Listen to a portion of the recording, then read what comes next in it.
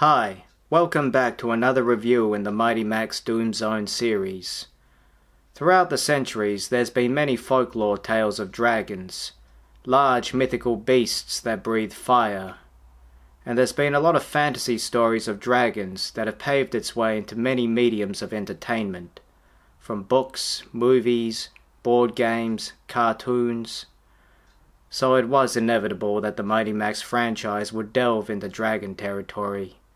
And in 1992 it did, with the release of the set Doom Dragon. This one is a classic. This set is officially called Mighty Max Slays the Doom Dragon. Now this one was pretty popular with the fans, and back in the day it sold like hotcakes. The exterior is a green dragon head. It has this really nice reptilian scaly design, and this nice stroke of light green in the middle is a nice touch. You also got the nostrils and the teeth. As we open it up, we see a dark cavern.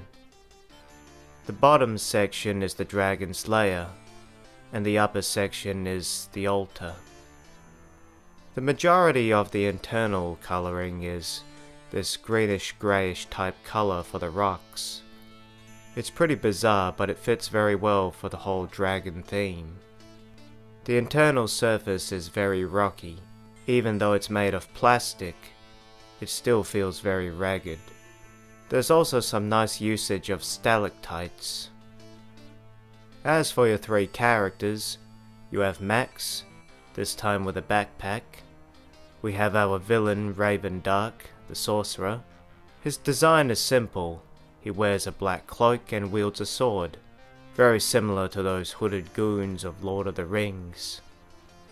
And he seeks to sacrifice people to the Doom Dragon.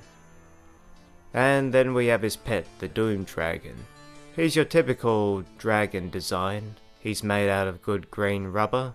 He has the green skin, scaly reptilian back, and a long tail.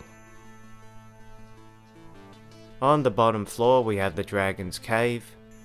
Inside the cave we have a lot of human skulls. It's obvious the dragon has roasted them. The majority of the rocky section is this greyish type green, and we get these occasional purple rocks. Since it's set in some sort of dark fantasy world, it kinda makes sense. To the west section of the ground, we have a boiling acid pool.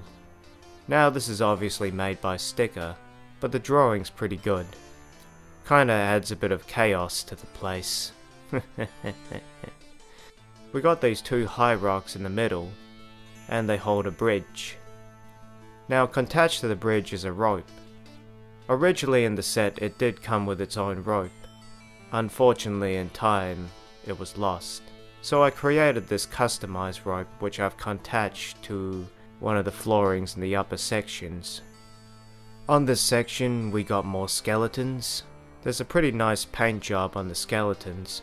Simple but well done. Here's a sticker indicating more fire, making the place look kinda hazardous. And to the left of the room we have a wooden coffin. Yeah, you can consider this section the sacrificial ground. And at the highest point we have Raven Dark's altar. You got your altar stand with demonic papers. You have his chair, and you have his collection of cursed books. The book colouring is red and purple. It stands out very well from the greenish interior. Now these books actually play a big part in the actual comic strip story. The story goes with Max entering the cave, and there's a writing in the cave saying, "Max, the book shall put out the fire." As Max starts exploring the area, he encounters Raven Dark, who is in a very psychotic mood, who is seeking another human sacrifice. Max fires his slingshot at him, stunning Raven Dark. Max runs, proceeding with his mission. Raven Dark tries to chase him, but he's as slow as molasses. So he calls out the Doom Dragon. The Doom Dragon breathes his fire, trying to get Max, Max is dodging it. He makes his way through the bridge, up the rope. He gets to the highest point. He grabs the cursed book. Now Ravendark is peeing his pants. Max throws the book into the boiling acid, and it causes the whole entire place to blow up into smithereens. And that's basically the end of Ravendark and the Doom Dragon. Also, this playset did inspire one of the episodes for the cartoon series. The 5th episode in the very first season, Let Sleeping Dragons Lie. Now, the main highlight of the episode is the battle between Norman, the big Viking dude, and the Doom Dragon. It's pretty entertaining stuff. Now, the way this set closes is pretty easy. All what you need to do is get the dragon, store him inside the cave, tail first. Ravendark stands over here. Just make sure he's standing straight. And Max over here. Then you close it shut. Yeah. The Doom Dragon set pretty much covers up everything you'd expect out of a dark fantasy adventure.